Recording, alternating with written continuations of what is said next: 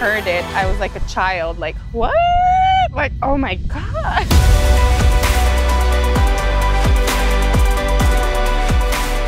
There's that certain honor and privilege being able to represent your country and kind of fight for your country in your country brings. It's a feeling that I think not a lot of athletes get to experience.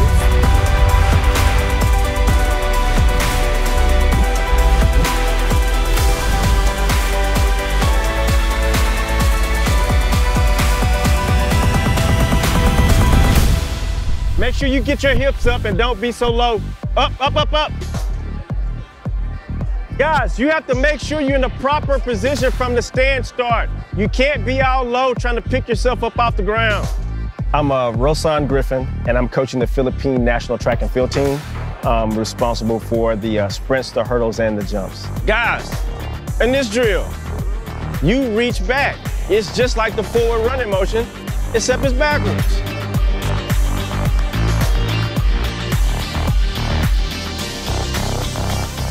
We are preparing for, ultimately, the SEA Games, but along that way, we're preparing for our national championships. We're preparing for the World Championships. We're preparing for the World Relays. We also have some athletes that are going to compete in the World University Games. So it's a pretty busy year for us. Guys, remember, drills go all the way to 30 meters.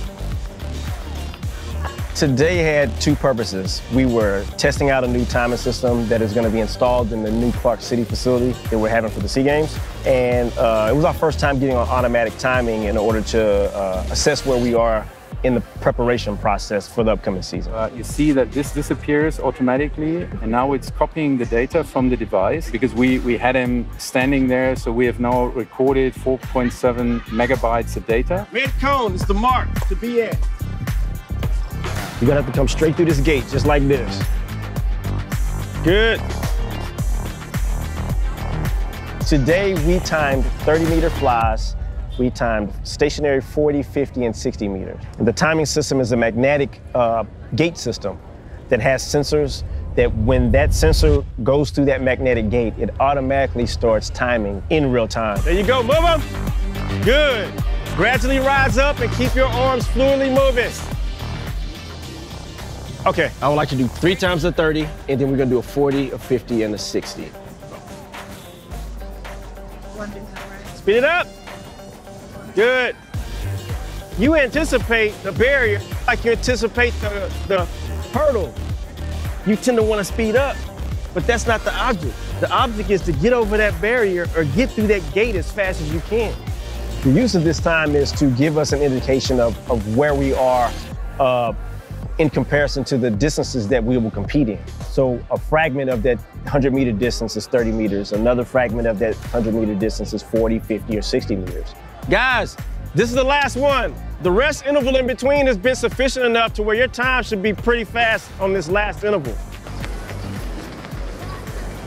It gives the flat timing and the sequencing of where they are particularly in that race. Some of these athletes have barriers in the race, which are hurdles, but it still gives us an indication of what their flat speed time is.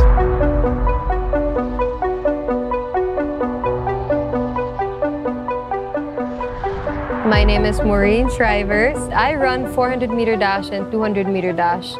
Hopefully, I can represent the country this Southeast Asian Games. Maureen is kind of a unique story. She was somewhat of a high school phenom who just never really lived up to her potential in college because of injuries. I had a 2-year hiatus because I pulled my hamstring 3 times, 3 consecutive years during my UAAP season. I pretty much just gave up because I listened to what people were telling me, and they said that my career was over, that I won't be able to recover. So I listened and I actually gave up, and I was like, okay, I'm not gonna do it anymore. Sometimes those things come from the lack of structure in certain ways in a program. Some of that can come from just not tending to those injuries in the proper manner, giving the proper recovery. So she kind of missed the boat on basically developing in the sport. After 2 years, you can't really take away the love for your sport. I got back into running and I found out Southeast Asian Games is gonna be held in our country, so what better way to come back than to represent the country really well. She felt as though she had the potential to bounce back after being injury-free. And so she came to me and asked for help. And I thought that we had a decent enough chance to see if we could make a breakthrough, and that's the point we're at right now. For this year's SEA Games, to be able to qualify, we all have to keep joining competitions, keep improving our times until we hit a certain point where when they gather data, they'll be the one to choose. One of my main goals before I joined was to really have that focus again, because after stopping for 2 years, it's not easy to go back to that discipline of waking up every day, eating the right thing, distancing yourself to other people. Not because you don't want to be friends with them, but just because some really won't understand how important the sport is to you. They won't understand when they invite you out. When you say no, it's not because you don't want to go out. It's because I need to wake up 5 in the morning and I can't risk that sleep that I'm gonna lose just for a party. The second goal would be to qualify, because I remember before I decided to come back, I was so worried that I might not do well. And one of my coaches actually told me that just the process of getting to Southeast Asian Games is already an achievement. You shouldn't be beating yourself up, telling yourself you have to win, because not everyone can go through that process of training every day, 2 times a day to get there. The last one is to win. I want to win because I want to come back.